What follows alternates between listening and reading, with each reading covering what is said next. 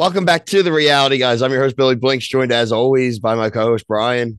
Fun, everybody. Back to talk one of our favorites. This is Vanderpump Rules, season 11, episode 11. May the best woman win. Make sure you like and subscribe here on TikTok. We are covering all Vanderpump shows now. We are covering this, we are covering The Valley and Vanderpump Villa on Hulu's. So make sure you are subscribed, doing all that. Brian, this was an interesting episode. We've had a lot the last few episodes, very Tom Schwartz and Katie Maloney centered. This time we had Joe and the kind of conclusion to the Joe arc with Tom Schwartz, and we're going to talk about if Schwartz handled that correctly or not. We also have this new girl. We had kind of gotten the tease of it in the season trailer. But this is a 24-year-old girl named Jill, who Schwartz knew, has gone on a date with, is friends with Sheena, which is kind of funny because she's 24 and Sheena is like in her mid 30s. We'll talk about that later. But long story short is they're both competing for this girl and they both went on dates with her. So, Brian, your thoughts on this weird love triangle to start? So weird.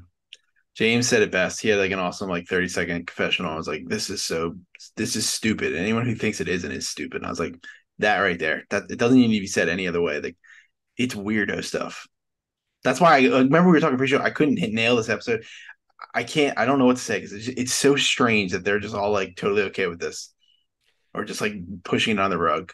Encouraging it, frankly, cheering, and So it's weird. not cool. Like, frankly, Katie, it's weird. There are a million other people for all the stuff she wants to talk about, not wanting to be friends with Schwartz and not having him involved in her life. Maybe not to the level that Ariana is doing with Sandoval, but you're keeping yourself pretty tight in his orbit. You are very mean to the chick that you claim hurt you, but you never knew her. So how does she really hurt you? You are now pursuing the same girl. You hooked up with his best friend. It's just a lot, right? Like, yeah, Schwartz sucked. Schwartz definitely was a bad husband. He openly or has now admitted that he cheated multiple times. He never took her side in arguments, And look, I was a classic Katie hater, and I've been a reformed Katie lover.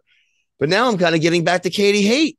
This is weird. And she's got to chill. And then even the Lala stuff, like getting that angry about someone going to talk to that girl for lunch at a hot dog stand where, again, literally you are banging your ex's friends. Like, it's weird to have this weird double standard. Yeah, I've never been on the reformed Katie Lover stance, but yeah, she's kind of hard to watch again this season. But who isn't honestly on this season? Everyone's just got their own like makeup covering their black eye of something dumb they've done. But yeah, I don't know, man. They just like even that whole bar interaction where like she's like, go talk to the go talk to those girls over there. Turn around, and it's just like they're actively flirting at the same time with the courting stand. Competing. It's just weird. It's so weird. It's like not like Game of Thrones incest level, like how much they love it, but like that was the level of watching it. Like you know you want to root for like, oh, Tom Schwartz being I guess he is always weird, but like No, it was weird. you want Right. to see It's uncomfortable to watch. It was an you want to see these uncomfortable people like watch. yeah, like I mean Katie's I don't like Katie, but I mean I'd like to see her maybe be happy with somebody else because I think she's just miserable all the time. But if it was a random person that just her, you'd be like, okay, cool, maybe this will like make her happy and like maybe like you said, get away from being around some of these people and like dealing with the bullshit. But I don't know. That shit where you eat. Schwartz, well, besides going blonde, he looks like a total goofball idiot. Uh, the Joe stuff kind of reached a sad conclusion. We got a lot of backstory though from Joe this episode, from what she led us on to believe that her and Schwartz had exchanged "I love yous." That had been basically secret dating. They were together and kind of just did not want it to be known because of, I guess, the recency of his divorce. I thought Sandoval actually kind of might have made the best analogy for it. He looked at it as a glass half empty type of relationship, and she looked at it as glass half full. She went to the singles thing with him and got very upset when he kissed a girl at the singles thing, literally stormed off. She had the conversation with him at the very end of the episode, and Man, what a cringe. You Joseph, but I still let you around, but like I can't be with you, but maybe we just like shouldn't hang out. But like it would be a shame if we never saw each other. It's like he was dude, you're an asshole. Like just let it go. Let this poor girl go. It reminded me of "I Love You, Man," the movie. Like that's when she's like, "We said I love you." I was thinking that would be like two guys saying that they love some each other, but it's really just like deep friendship. Like again, I'm not like discounting anything she's saying, but like I can't see Tom Schwartz like saying "I love you" like ever, even to Katie, in like an actual way that he means it. It doesn't he's not a commitment guy. No, so that's not why. But I can see how she can misinterpret it. Like obviously, like that stinks because he is like just. I mean, look at all of his confessionals we've watched over all these years. Even on Stars on Mars, he's just like so like wishy washy, floater, like always second guessing everything he just said. And yeah, even the blonde hair. I mean, he just looks like such a dumbass. He's like a effing idiot. Um, Talking about looking like an effing idiot. Can we talk about the Red Ranger, Tom Sandoval, and his power in his paintball gear? Yeah, I loved watching the paintball thing from, like I said, the Red Ranger, Tom Sandoval, to the uber serious paintball worker who was made it sound like they're gonna die with rattlesnakes. Like, hey, maybe you should take care of that then, dude. Like the friggin' poisonous. I'm shocked they let Brock like, go in with like basically chubbies on. That was number 3, and that was my favorite part. Was Brock literally not taking it seriously to the point where he's literally wearing chubbies. I'm sure if he actually got shot in the leg, he's like he seems like he's kind of muscular, so it probably wouldn't hurt. Still But like hurts, but it's not. Listen, James is also wearing like a weird t-shirt. like weird gear. Like I'm surprised that they like signed off on all these things. Like I very odd. I went now. It's got to be. It's almost probably like a decade ago, close to now. But I remember doing a bachelor party that had a paintball thing, and like it doesn't hurt really that bad, dude. It really doesn't. No, you really the only time it hurts is like if you get shot when you like, gave up. Like you're like, oh, I'm not gonna get shot again, and then Yeah, you get shot. or That's in when the hands. The hands are bad. yeah, hands. Like you wear in the guy's like you could lose a nose. It's like you wear like a face mask. Like I don't So know. you need facial reconstruction. Yeah. What? Yeah, I don't know. I've only gone paintball a few times, but like yeah, it's I think I wore short sleeves, but like I'm not worried. Like you get shot in the arm, it doesn't really. It's really here. It's where you don't want to get hit.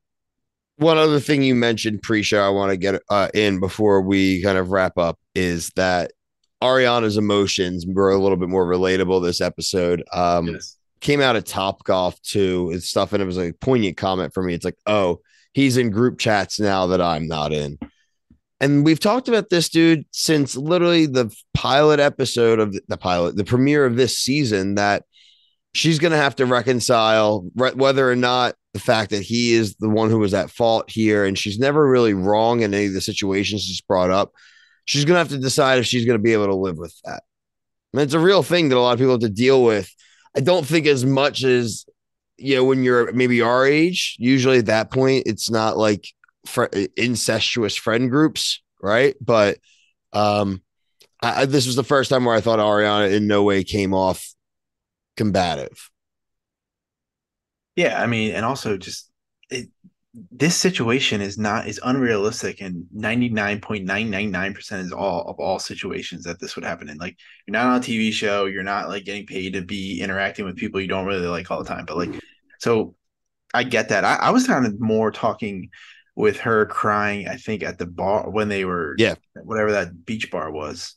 The one that invented Venice Beach. She talked about the group chat, and then she started making comments about how Tom Sandoval is like a tryhard at paintball, and I was like, all right, that just canceled itself out. Like, I just find it funny that she's like, oh, he always talks about me, but honestly, no offense, like she talks about him a lot. She throws jabs in all the time. So again, that's just he doesn't really bring her up outside of like the house, like wanting to get her out of the house. Basically. Yeah, so like I just those things that when she's like she says something, I'm like, oh yeah, and then she says that I completely delete it from my mind because it's just like it's a wash.